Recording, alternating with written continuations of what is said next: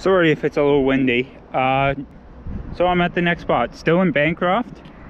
We're actually just behind the Foodland in Bancroft. So if you ever come to Bancroft, maybe check this place out. So this place is, I think they were supposed to put a Home Depot here, and it just never got built for some reason. But this whole stone, basically, yeah, bedrock, has quartz bugs in it. And this was actually the spot that got recommended to me by a prospector that I met at the CN rock dump in more into town. So I just kind of started looking around, and I noticed somebody had been digging here recently.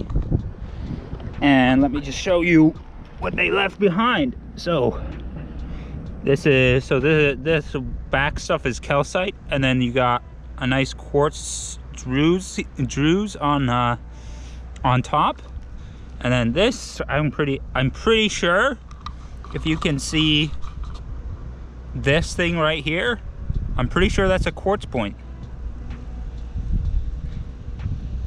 which is really awesome because that's pretty decently sized. So I'm pretty happy. I'm gonna kind of look around, see if I can find a hollow. You kind of have to just test around here and listen for hollow noises, because that means you've hit a vug. Or I might just dig in here, because it looks like they're not totally finished and there might still be stuff in here. So who knows? I'll get back to you guys if I find anything super cool.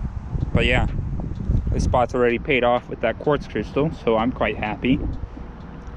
I'm happy that the guy recommended me to this spot, because it seems like it's a semi-decent spot. You probably have to do a lot more work than like the CN rock dump, but if you're a person like me who just likes collecting minerals no matter what, this is another cool spot to check out. But I'll get back to you guys if I find anything else. So I started digging in there, and look what I just pulled out.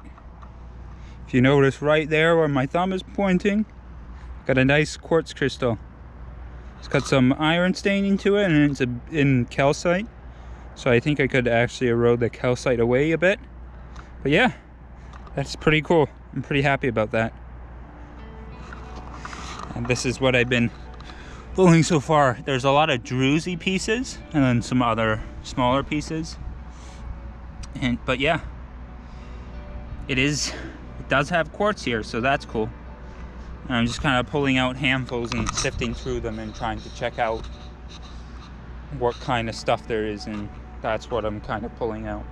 I'll probably check out and see if there are any other pockets that people have opened up, and just see if they've left behind anything by accident.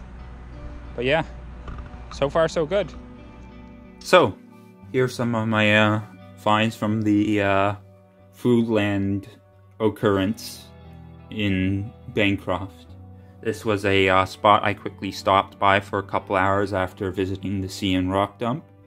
I got a recommendation from a prospector who had been digging there, I think for biotite, or not biotite mica, but there is a certain section of the CN rock dump that has a lot of mica books, like very large mica books. I actually was gifted one. But he recommended this spot. It is a little picked over, which is one thing to keep in mind. Like, it's obviously not a fresh spot, so a lot of people have collected there, but I still managed to find a partially dug out vug, or pocket basically, and I pulled out some stuff that the person who had been there before had left behind. So I'll show you some of the nicer pieces that I found. So first, to start off, there's a lot of druzy material that you could find with small points. Like you can see here, there's a mix of druzy and small crystal points. And a lot of the druzy is kind of covered in this iron oxide.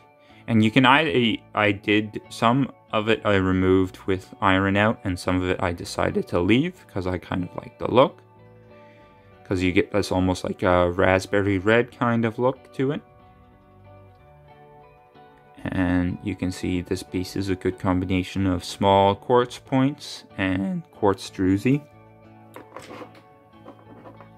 Here's another piece, a nice flat piece, and you can see the sparkling, like just a sparkle of the druzy.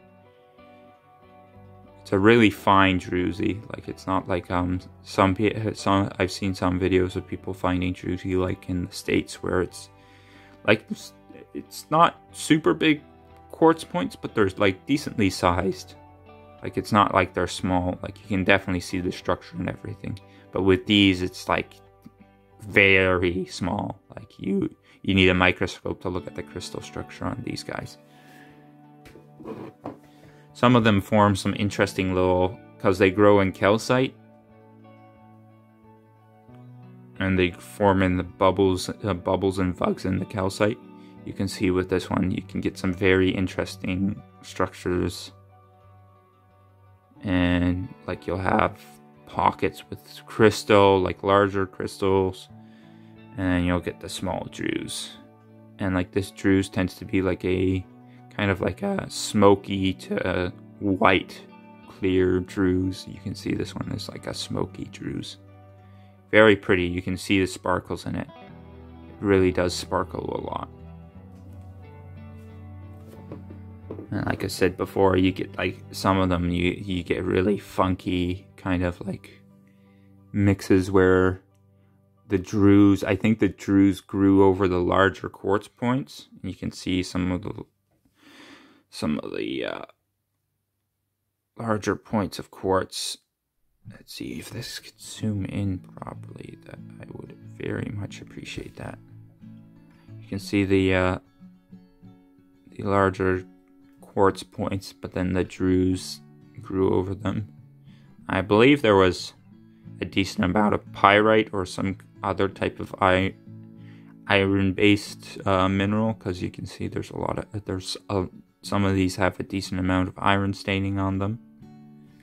Very interesting piece. Now let's get on to this guy. This was the second biggest quartz point I found. It is grown into a chunk of calcite. It was a chunk of calcite I pulled out, and then I noticed that there was this quartz point that was stuck to it, and then also on the top it has a nice bit of raspberry quartz as well. Now when I say raspberry quartz, it's not actually quartz that's colored raspberry color. It's just quartz that's been stained lightly with iron staining, and it gives the look that it's raspberry quartz. I'm contemplating on actually putting this guy in a heavy acid bath and trying to do one part of it, like this part first, and then do this part to expose these two parts separately, so I can keep like this a little bit on the matrix so that it's not all dissolved away, and then this guy I can expose as much as I want. That's something that I'll have to think about. Now for the best piece, if I can properly, you can see this really nice large smoky quartz point. And then you've got a whole bunch of little druzy, red druzy quartz growing in there. And it's growing right up against the wall of the calcite vug that it grew in. But look at that thing. And that thing actually got left behind by whoever dug in the hole that I dug. I believe they didn't realize what it was, and it was covered in dirt, and then it got rained on, and the rain exposed this really nice large quartz point, or the largest quartz point that I found there. It's a really cool piece.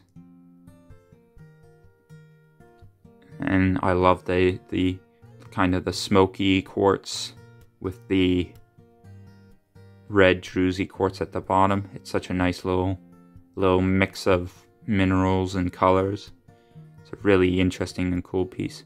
And you can actually see there's sometimes the druzy quartz will do some really interesting things, and you can see right here, this is a piece of druzy quartz, and it's almost grown in like a really thin sheet. I don't know what causes that, but but there's some really interesting growth that these druzy quartz, and you can see here too, it's kind of grown in a thin sheet and then it grew on top. I don't know if that was where it originally met the calcite, and this was like the first layer of quartz that grew, and it grew really, like if maybe it was calcite crystals, the druzy grew on the calcite crystals.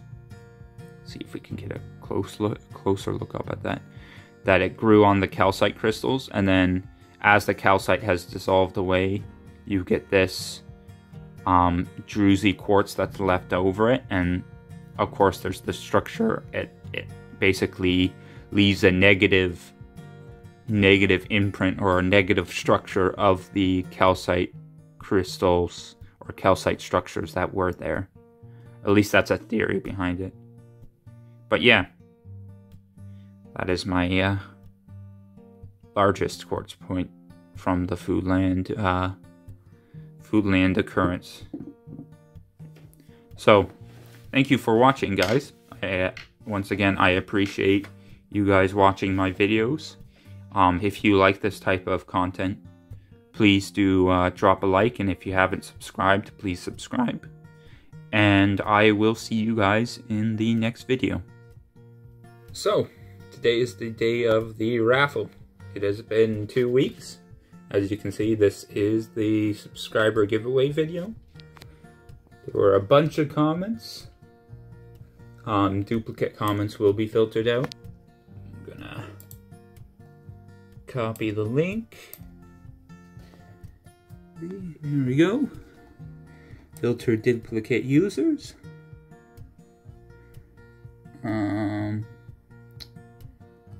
And I believe that is all good. Let's see who wins. Okay. Good old Elections Canada, yeah. Imagine, well, actually, you guys in the US did have actually an election during the pandemic, so what am I saying? And John Diamond, congratulations. You are the winner. I will contact you. It's kind of funny, all the way from Indonesia. Actually, it's a side note. Most of you guys probably don't know, but I actually, in my younger years, my younger childhood, I actually grew up in Indonesia for a bit. My parents did some work there, so we lived there for a while. But yeah, congratulations, John Diamond. I'm gonna contact you. And guys, if I don't hear an answer back, I'll give John a week. And if I don't hear an answer back, I guess I'll do it again.